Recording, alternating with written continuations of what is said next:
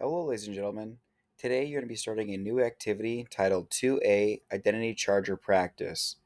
It is in topic 2, Identity Charger in Google Classroom. Please click on the Identity Charger Practice document. Once you select that document, you'll see several different instructions, links, and sections for written responses, as well as a drawn response. Your activity today is going to include doing some written responses for page 1, as well as starting some drawing responses for page 2. So let's click on the presentation and look through some of the information. So as I said, our challenge is called Laser Engraved Identity Charger. The challenge is to create an artwork that represents your identity. The criteria: the images in the artwork will symbolize the artist's unique and identifiable qualities. The artwork will include high quality composition, repetition, contrast, as well as additional drawing techniques. Constraints: materials include pencil, colored markers, colored pencil, and cardboard. All images must be drawn on a laser engraved charger silhouette. So here's some different examples of high quality 7th grade artwork from the past. Notice how all these artworks are drawn on a previous laser engraved cardboard charger. Your images that you'll be drawing will be large, fill the page, suggest overlap, and include a variety of color, texture, pattern, and other elements of perspective. Each of these images will represent aspects of your identity.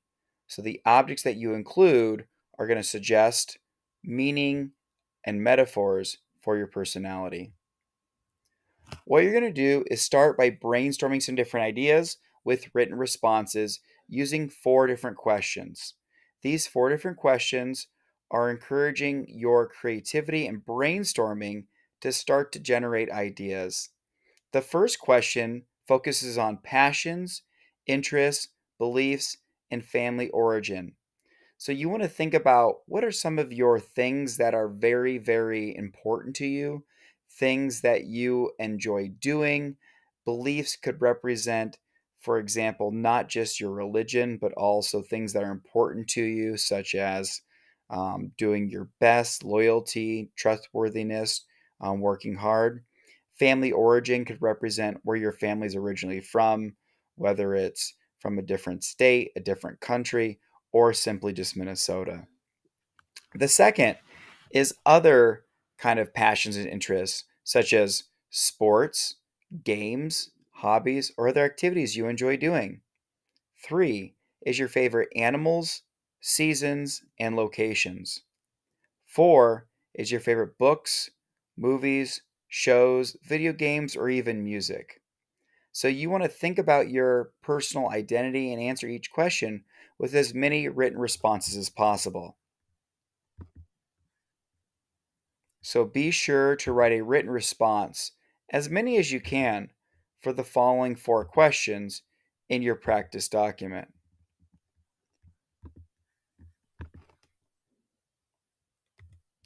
Once you've written down some different words, you're next going to be drawing the things that you wrote down. Notice in this table here that after passions, interests, beliefs, family, origin, I have 3 squares here.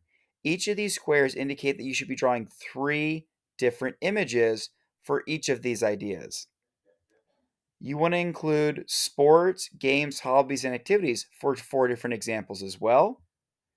3 different examples for favorite animals, seasons, and locations as well as 3 different favorite books, movies, shows, video games, and music as well. You want to draw as many ideas as you can to come to your best idea.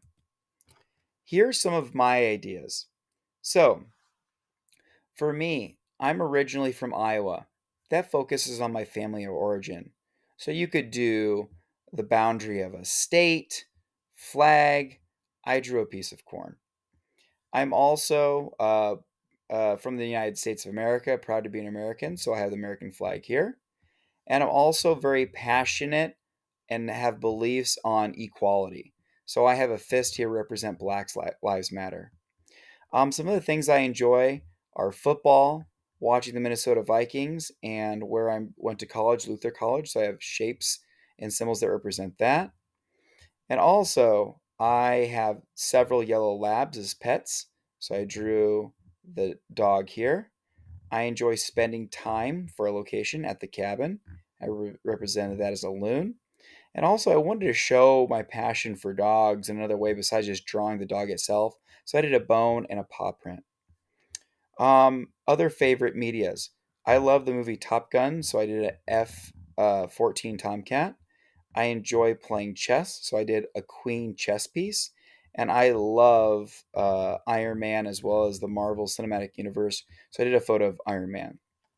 So notice how I have three images for each one of these things to represent different aspects of my identity. Notice how a lot of these drawings are not super sophisticated and detailed. They are high quality, but have been simplified to do the most clear and communicative idea. So keep that in mind as you are working. When you are done with all 12 total sketches, you're going to be taking a photograph of it and inserting it into this document here.